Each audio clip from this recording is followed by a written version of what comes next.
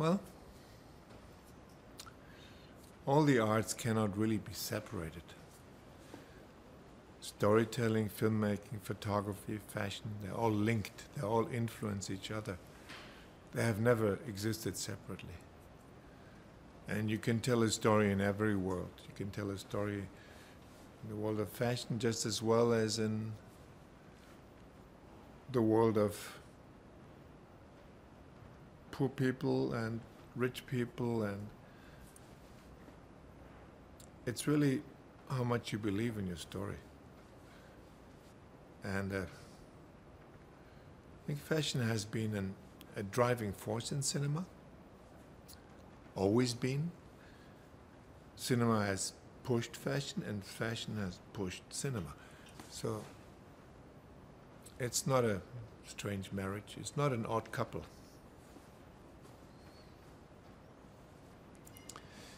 Dreams are part of the inspiration. You never know where an idea comes from. It comes from different sides, and it happens because different ideas cross each other. And for me, one element always has to be place. And I couldn't really imagine this one until I found this particular place in Milano. And then I started to dream it up. So for me, it's a mixture of story and dream and place. For me, place is very important. I cannot really think of a story without knowing where it takes place. There's a nice saying that beauty is in the eye of the beholder. So beauty can be found if you're ready to see beauty. I never believed in the beauty that everybody thinks of as beauty. I find beauty sometimes in unnoticed things and sometimes in things that are not spectacular.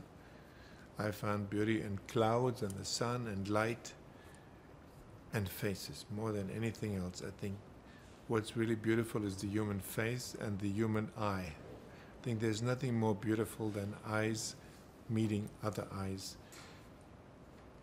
And if there's a smile that comes with that encounter, I'm very happy.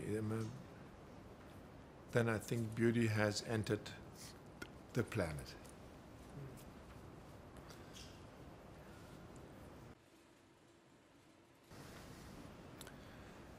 In this particular little film, there were several conditions. It needed to be a little bit science fiction because the Ferragamo fashion was future-oriented. So we tried to find a background that was somehow futuristic. And then I had suggested the love story because we wanted it to be upbeat and friendly, and especially in these times where we have all seen so much hardship, we didn't want it to be dark or gloomy. We wanted it to be alive and fresh. So I thought of a love story, and to tell you the truth, I've seen so many love stories happen on my movie sets. Myself, I fell in love with my wife on a movie set 30 years ago. And I've counted the other day, I've caused about a dozen marriages that happened between people who got to know each other on my sets. So I'm an expert in love stories on film sets. That's so beautiful. Right now, the world is in a very strange situation, and I think mankind hasn't been in the place where we all have been over the last year by now.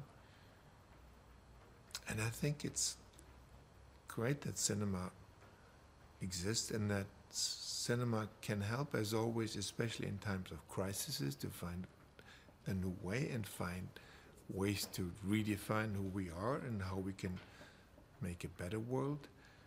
Because I think it's necessary more than ever right now that cinema helps us inventing a better world. Because if it's just the same old world after this pandemic, then it wasn't good for anything. It must have been good for something, and I think it can be good for something. I think a lot of people have understood that we can all do much better. And I want to help with my films to imagine how to make the world a better place.